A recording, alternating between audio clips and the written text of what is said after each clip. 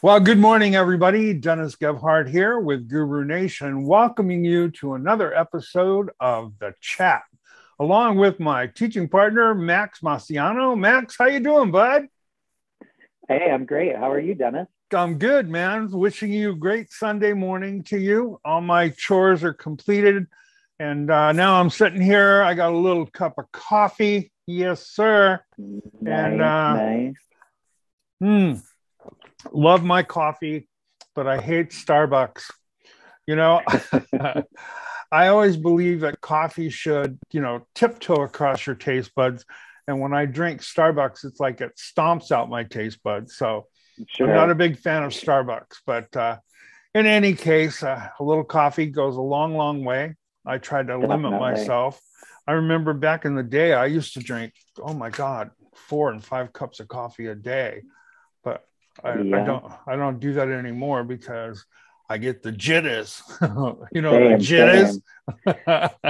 Like when you can hold your hand still, but still texturize a haircut. Oh yeah. And my wife says, talk slower. You're not even stopping for punctuation. You're just like ramming through the word. So anyway, it's been interesting. And of course, I talked to you earlier before we started our broadcast today to tell you that last night I got sent a video.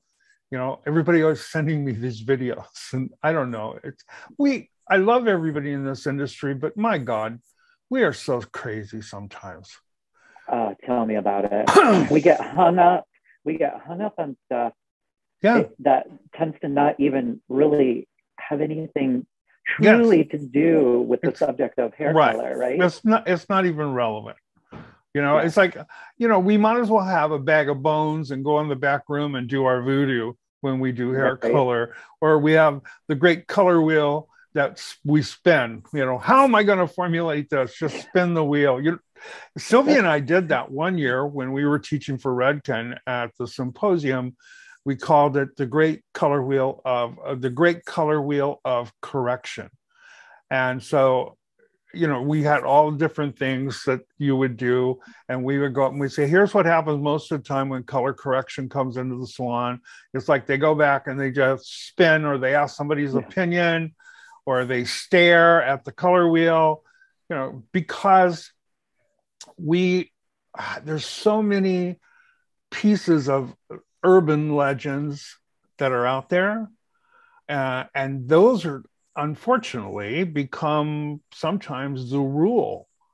It's just crazy and insane. So anyway, this video showed this young lady, and on the video, it was a reel, and on the video she says, I don't like to use bleach on my hair because it's damaging, so instead I use this. And she had a box of Arm & Hammer baking soda and a bottle of peroxide. And she mixed those together and worked them through her hair, and it lightened her hair. And of course, at the end she says, see, I lightened my hair without bleach, which is in fact not what she did at all. She created a bleaching compound. So I thought today we might just break out the mathematics, Sure. And by breaking out the mathematics, it's going to be confusing for some, but for some, they'll find it interesting because you'll understand why we do the things we do. So I call this a little bit of science. I love it when we talk science. We're getting sciencey. So here we go. I'm going to minimize myself. Max, take me out of the picture because I want this slide to be a nice close-up. That's what I love about this. We can just make ourselves smaller, make ourselves larger. And here we go. Let me see if I can get out of the way here. All right, let's see if I can explain this to everybody. So when you look at this, you see baking soda here. This is the chemical configuration for baking soda. And up here in the right-hand corner is the chemical configuration for either vinegar or peroxide. Peroxide would be different than this. It would be H2O2, but this is a vinegar chemical configuration. They both are the same because they're both acids. If you look down here, what happens when we take baking soda and we break it down into its chemical configuration, it's also known as a base. So in chemistry, everything that is on the alkaline side of the pH scale is regarded as base. And one of the rules in chemistry is that base will always trump acid. So acid never wins when you mix acid and base together. In fact, the acid portion of that mixture, it begins to degrade or decompose. So if we take base and we take baking soda, which has a pH of 9.3, and by the way, that's the pH of many alkaline permanent waves, so it is not mild whatsoever, and we mix it with an acid, let's say like vinegar or peroxide, we create a decomposing compound, or we create something that would be a combination of H2CO2. So everyone understands what CO2 is, I'm sure, right? It's what we breathe. What's what we breathe out. Yep. It's not what we breathe in. Carbon dioxide. If we breathe it in, we die. So that's what you're creating. It's a decomposing compound. This is what it looks like. CO2 is created out of the combination. So in chemistry, many times when we mix a compound with another compound, we can create a third compound. And it may not have even existed, but by mixing the two compounds together, the third compound is created. That's the way it works in hair color with disulfide bonds. When you take and you break the disulfide bonds that hold the keratin chains together, you create a split bond, but you also create what is called a free radical, or SO3, it's cysteic acid. And so you create chlorine by splitting disulfide bonds. So that's what happens many times in chemistry. So here in this situation, you create CO2, or in other words, you mix the base with an acid, and what you created was a salt that is very similar to persulfate salts. Remember, in bleach, we have persulfate salts like ammonium persulfate, sodium persulfate, potassium persulfate. All of those are persulfate salts. So those really will lighten hair. Those are really the major things in a bleaching compound that lighten the hair, that break down the melanin in the hair fiber. We add peroxide to bleach just simply to accelerate the action, so we're not waiting all day for those to lighten the hair. And you create something called sodium acetate. So when you say, I don't use bleach, I use baking soda and peroxide, you're actually using a bleach. It's just a different form of a bleaching compound. Well, I think that if we think about it too, it's like, before we had all these teeth whitening things, right? Yes. What did we use to whiten our teeth? Baking soda. Baking soda and peroxide. You bet. Yes, absolutely. You know? And we also use baking soda to clean the terminals on our battery in our car. I forgot about that, but yeah. Why is that? Because what's built up on that battery is acid. And when you put baking soda on it, you get this foaming action, right?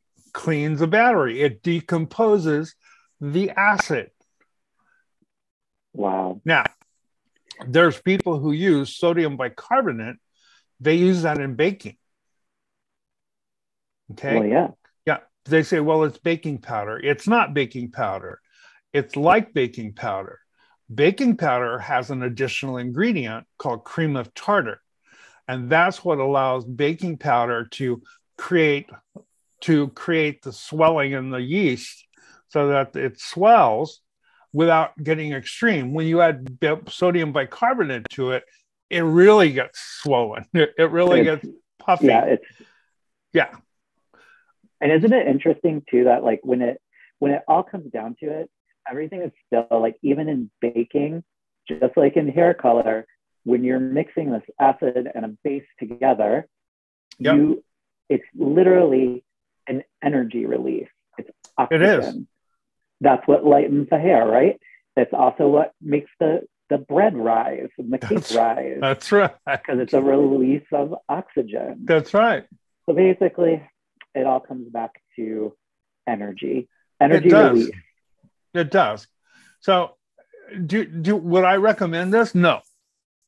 I wouldn't recommend. I mean, can you do it? I suppose you could, but it's not going to be any better for your hair. Here's the thing that I think we assume. We assume if it's not bleach, but it's something like bleach, that it's not going to be as harmful as bleach. This will decompose the hair. So it doesn't matter whether you use this or you use bleach, they both will decompose the pigment in the hair fiber. Will this decompose it at a slower rate? Probably so. All right, but it's still going to decompose it. So if the hair is in a fragile state, either one of these would be a very harsh compound to use on the hair. And so you have to treat it with respect. And I just like, and now, you know, people are using baking soda with shampoo to clarify the hair. Well, if your shampoo is an acid, 4.5, and you mix it with a base, 9.3, guess what you get? You get decomposition. Yeah, you're going to get a chemical reaction. That's right. And so the cuticle layer of that hair is going to be abused from that compound.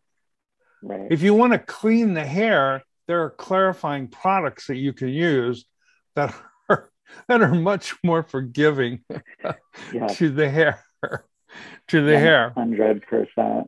So, you know, we really have to pay attention when we see stuff on social media because, man, I'm telling you, it's like it's unending. I get videos every day of the week. What do you think of this? What do you think of this? Because we, in this industry, we love magic. Totally. We love magic.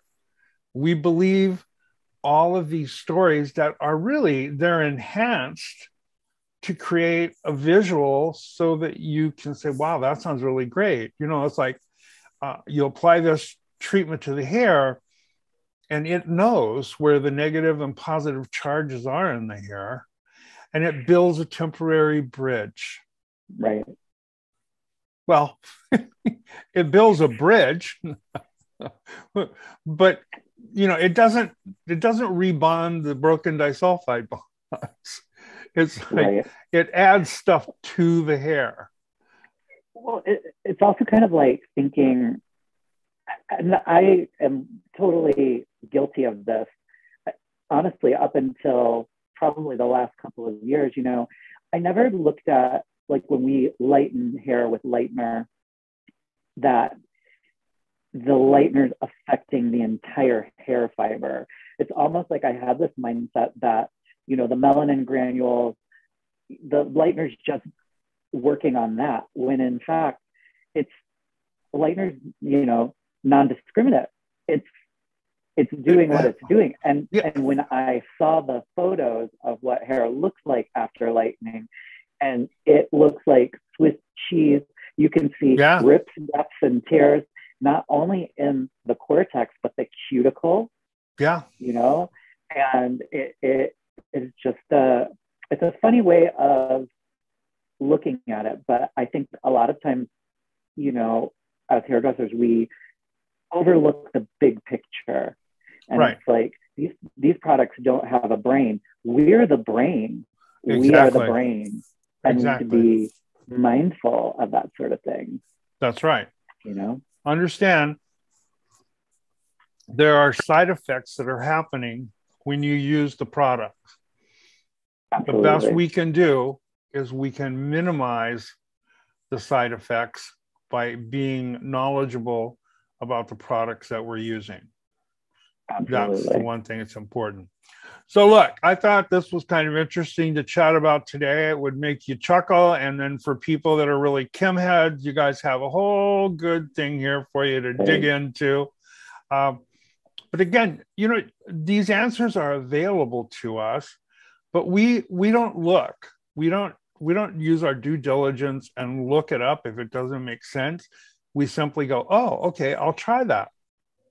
Right. And now our client who has paid to put food on our table, has helped us pay our car payment, helps us pay our mortgage and our rent, helps us buy clothing, helps put our children through school, now becomes a lab rat because we saw somebody do this on social media. And so we don't test it first, we test it on another human first. And if you are really environmentally conscientious about that, don't be testing on humans. No. You've got mannequin heads, you've got cotton you can just swatches, whatever, all of this stuff. So anyway, that was the one thing I wanted to chat about today. But I also, because you know, I am a huge Karate Kid fan. I don't know about you. Do you like that show? I do like it. I grew up on Karate Kid. Right. And of course, now on Netflix, they have Cobra Kai. Right. So it's the extension. You know, Daniel LaRusso is now 43 years old and still doing karate. Yes. Wax on, wax off. Wax on or wax off. And so I thought, in tribute to the Karate Kid, because the season 5 starts in September, I would see today if Mr. Miyagi had any words of wisdom for us. And so let's look and see what he has to say. How about this one? Oh, you can't see. I'm going to have to enlarge it, aren't I? Just a wee bit. There you go. Let's see if we can move me over here. How's that? I'm good here. Beautiful. Yeah. Yep. All right. So, no, Daniel-san, when you lighten hair, you do not remove anything. You simply change the size and shape of the bonds, which changes the way they reflect or absorb light. This changes the way our vision interprets the color. You know, I think this is a really interesting subject because we use a language sometimes that is not relevant to what we actually do. It's like, I'm going to remove the pigment. We don't. Yeah. Well, we even have products that are called, you know. Yeah, removers. Color pigment removers. Hair color remover. Yeah. You know, like, and it's not that simple.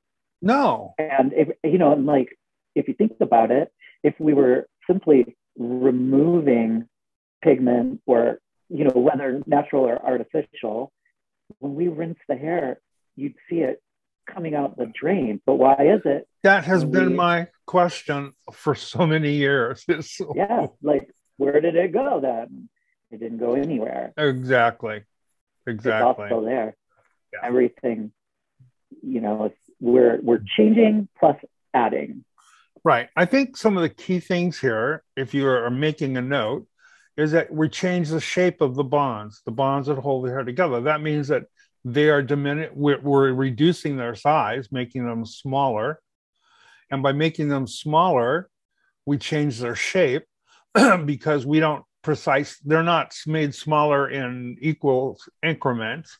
They're shattered, basically, is what's happened. And so based upon their size, when light strikes them, it determines what we see visually, whether we see a color or whether we see more light reflection, less light absorption. I mean, that's actually what undertones or underlying pigment is. You know, it's like they don't really exist. You know, that warmth that hair contributes is created by us. Yeah. And based upon how much we break down the structure of the hair determines how light reflective it will be, which determines how light it will be, which determines what level it will be, which determines what we see. Ergo, ergo, ergo, ergo. And just to circle back to what we talked about earlier, it is still based on an energy release by the mixing of either a hair color or lightener, which are both alkaline or bases, with an acid, whether like hydrogen peroxide. And the volume just indicates how much energy is going to be released from that particular solution. So that's, you have a choice, right? You can regulate, but yeah, too funny. Yeah, you can determine what undertone or what degree of warmth you're going to create. Absolutely. All right, let's see what's next. How about this? Oh my goodness, I like this one. No, Daniel-san, direct dyes cannot be driven deeper into the cuticle. This is a rumor that runs around. We try to dispel it, and then it shows back up again. There's a belief system that when you use lightener on direct dyes, that the lightener drives the direct dyes further into the hair. Mm-hmm. And they say they get stuck. They get stuck. The shards. I love that. They use that word. The shards get stuck between the cuticle layers. Listen, knock, knock. Who's there? Lightener is a decomposing compound. It does not drive anything into the hair. It decomposes everything that it touches. Right. So what we're seeing when we try to lighten a direct dye is we're seeing the stained cuticle, what's remaining of the cuticle. And that's what gives, again, another philosophy based on an assumption, based on what they saw visually. They say, well, this is what's happening. It's not. Yeah. It's not. So the best way, of course, to lighten a direct dye or to naturalize a direct dye is to understand what naturalizing is. And you can learn that if you come to one of our educational programs. I recommend it highly. All right, what else? Oh, how about this one? Oh, it's like you pulled out all the good ones for today. All the good ones, yeah. No, Daniel-san, clear hair color cannot add shine to the hair unless you have a very active imagination. Simple as that. Clear hair color, in virtually every brand that I have ever known, is nothing more than the base of the color without the dye intermediates. So there's nothing in there that will contribute to shine in the hair, because here's what the law of color says. In order to have shine, you must have reflect. In order to have reflect, you must have tone. Therefore, without tone in your color, you will get no light reflection. There's nothing to reflect. So, but there are many people, their belief system's really strong. That's what they believe. Yeah, however, I get it. You know, our job is simply to tell you what's happening, and you can deal with it the way that you choose. Okay, let's see here. Oh, no, Daniel-san, you cannot seal permanent color in the hair by using a demi-permanent color because they are both permanent color. Yes, they are, Mr. Miyagi. You are so smart. Demi-colors and permanent colors are all permanent colors. If they require a developer, they are an oxidative dye. So they both, even the mildest demi still operates, functions, processes at a pH higher than the optimum range for hair. Right. So no matter what you use, you are going to swell the cuticle. Absolutely. So there's no way you can seal anything in the hair. And by the way, just simple science tells us the cuticle is semi-permeable. It has holes in it to begin with. You could not seal it unless you use something like polyurethane. You'd pick that up at Home Depot. That might seal it. Yeah. But it might seal it for good. Might seal it for good, yeah. So cut it out. Again, these are things we have to pay attention to because these keep coming around and showing up. I love this one. Mr. Miyagi, you are so right. Daniel-san, if you are going to wish, don't wish that hair color was easier. Wish that you had better skills and understanding of your craft. And that, my friends, is the bottom line. Boom. Wish for better skills. Work for better skills. Don't wish that it was easier, because hair color is complex, but it's not complicated if you understand it. I know I'm using that word together, but it is complex because there's many parts. Right. But it's not complicated if you know how those parts work together. Well, exactly. When you mentored me, one of the first things you said to me was, Max, if you know the why behind something, then the how becomes really simple. And it is true. It's like the more aware we are of all the moving parts and pieces in the hair color process, and really knowing about hair. Yes. The hair itself gets overlooked a lot in a lot of classes. They become super product focused, but the hair is 50% of we're working on. It is the canvas we're working on.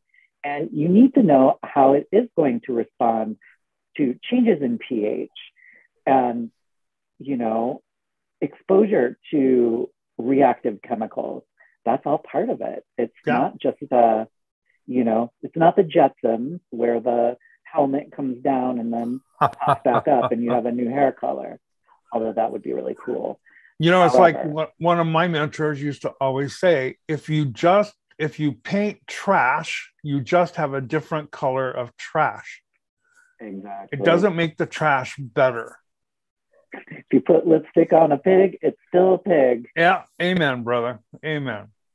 So, hey, that's been pretty fun. Mr. Miyagi brought us a lot of interesting things to talk about today. So let's kind of close off our episode today, Max, talking a little bit about some of the things that are upcoming for us. Yeah. And the one thing I want to talk about is what we are very proud of. We are happy to announce that we have created Hair Color University, and the first session of Hair Color University will begin on October the 3rd this year. Hair Color University is the next step in your education.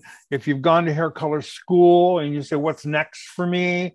Hair Color University is that next step. It is the final step. It's sort of like your master's. And I try to get away from talking about masters because they have so many different master certificates now. Everybody's making people into masters. But here's what Hair Color University is about. We wanted to raise the bar. And so we've done that with this course. Number one, we're going to focus on color correction. Color correction will be 2 weeks of sessions. So 2 sessions back to back. And you're actually going to get some hands-on experience. We have some great at-home exercises for you to do between the classes. And then we have some great demonstrations that we'll be sharing with you to help you understand that there are steps in color correction. There's a pathway in color correction. And you can enter that pathway based upon where you are as far as your color correction scenario. Not all color correction scenarios begin at the same place. Yeah. So you enter that pathway based upon where you are. And so we feel very excited about that. Then we're going to move into creative color placement. We're going to talk about what we call the elements of design. Like, what things do I look for when I am telling the story of the shape? Because that's our job as a colorist, is really to tell the story. Now, many of us don't do that. Many of us just paint it like it is, and we do one monochromatic color, and we say, yeah, we're done. Have a great life. Others of us look at the shape and say, look, that's the inspiration. I mean, I don't get inspired by leaves or patterns in carpet. I get inspired by shapes because I'm a painter.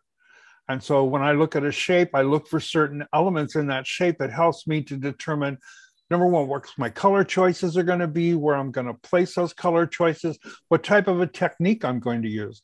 So we're going to share that with you. That will be with demonstrations. And of course, our attendees will be required to have some mannequins so that they can perform those techniques we share with them. And the techniques that we share are what we believe are usable techniques. So it doesn't matter where you are on the skill set. You can take those techniques and you can immediately start generating income using those techniques. That's our true belief, is that if you come to our educational programs and you can't generate additional income, after you've attended one of our classes, then you've wasted your money and our class has not been beneficial. So our goal is to give you things you can take back and use in your salon immediately. Then we're going to move into blonding. We're going to talk about global lightening, or we're going to talk about what blondes do we make at what levels. How do I choose a toner? Do you understand that toners are like every other hair color? Toner is not a special type of color. No. It's a permanent hair color. They have background, they have tone, and they have reflect.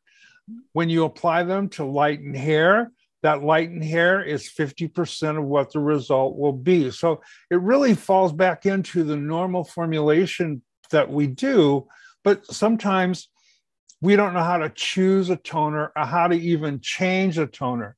Some of us become so familiar with one toner formula. That's what we tone everybody with. Again, it's that magic, Max. It's that like, oh, you mean I can use that on anybody? Yeah, good. Then that's my toner. I'm going to use it on everybody. We said you could use it on anybody. We didn't say use it on everybody. So you heard us wrong. So, and that's why it ends up being the same. My good friend Roy Peters tells a story. When he had a salon in Dallas, Texas, he had his clientele were really the socialites of Dallas. And he was invited to a special luncheon. And about 6 of the women that came to his salon were chairing that. They were the group that was chairing that function. And he said, I was sitting there and I looked at the front of the room, and every one of those women had the same color blonde hair because I had used the same toner on all of them. And he said, I felt so embarrassed. I was hoping and praying that they didn't notice that they all 5 looked alike, because we get a favorite toner and we tone everybody with that. Instead of saying, wait a minute, I have a huge selection in toners. Sure. There's not just one. I have a huge selection. So we're going to talk about blonding and toning. And then we're also going to incorporate in each one of our sessions some business strategies. How do you charge for color correction? Yeah. That's always been a challenge. How do I figure out what I charge? How do I charge for my creative color placement?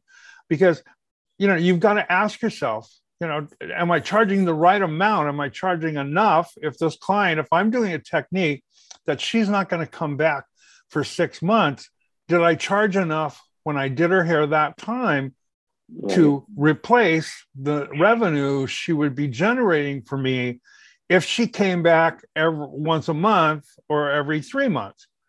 But people don't think about that. They just go, I'm charging this, and now you don't see anybody for 6 months. Right. I want that client coming into me at least every 3 months. I don't want 6 month people, because there's too many variables that will occur in a 6 month space. Absolutely. So those are our 4 sessions. We're very excited about that. We will have a 5th session, which will be a debrief session.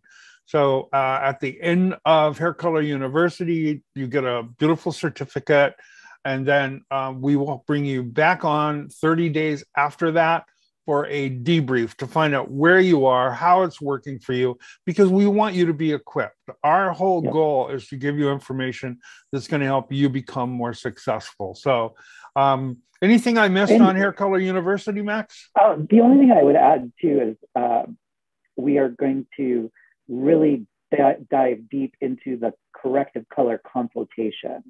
And I'm just super excited that what we've done is we've laid out essentially like a sequence that you can use every time you have a color correction in your chair. And really, you know, more often than not, we are doing some form of color correction, even on some of our regular clients. So I just feel like this really puts the polish on those finer points of, you know, consultation, hair color analysis, and it will also help you take your formulation skills to the next level. So I'm just really excited, and I'm excited to see how our students grow from this experience, because this is going to be our first run of Hair Color University. Yes, absolutely. I'm very excited about it. You're absolutely right. And then there's a couple of things we want to share with you. People have been asking, and so we are just say today is Sunday, so Monday, Tuesday, Wednesday. We should have in our hot little hands our first copies of Captain Color versus the Pigment Pirates. So for those of you that are on the pre-order list, your book will be sent to you soon. For those of you who have not pre-ordered and you wish to, you still can for the remaining part of this next week. After that, there will be no first copy pre-orders. And then you'll have to order on Amazon, on Barnes & Noble's Nook, on Bookshelf. We will also be on other online sellers, but I know for sure we'll be on Amazon, Barnes & Noble, and Bookshelf. So you can order a copy there. Is Amazon doing also a Kindle version? Like yes, they are. Digital version? Okay. Yeah, they will be doing. Well, I mean, Barnes & Noble will have the physical book in the Barnes & Noble bookstore, and we will also have it on Nook. And Amazon will be doing a Kindle version as well. So you can have a print copy or a digital copy or both. Or both, absolutely. So we're very excited about that. And it's been a long time coming. So hopefully we have shared some nuggets of information with you today, and you have enjoyed our little visit. As always, it's always fun talking to Max. We invite you to follow us. You can find Max at MaxMHair on Instagram. You can find me at Real Captain Color. Our other coach, Yvette Fontani, you can find her at Yvette_Fontani on Instagram. You're invited to visit our website, which is www.gurunation.net. Or you can find it, if you want an easier access to it, you can go to my bio and Instagram, or you can simply just type this in on your computer, which would be Linktree/Real Captain Color, and it will take you to our website and to our educational page. So we invite you to follow us on Facebook. We have a page there, a public page called Guru Nation, and we have a closed group called Guru Hair Tribe. So if you wish to become part of Guru Hair Tribe, just simply apply for admittance and we'll get you involved in that. And that takes care of that. Max, anything we need to cover, or did we get it all? I think we got it all done and dusted. Done and done. And so with that, I say everybody have an amazing week. We wish you all the best. Hopefully we see you soon again on our next episode. But until then, from my heart to yours, I am Captain Color, and I am out. Max, how about you? I am out as well. All right, bye-bye, everybody. Take care. Bye. See you all soon. Bye-bye.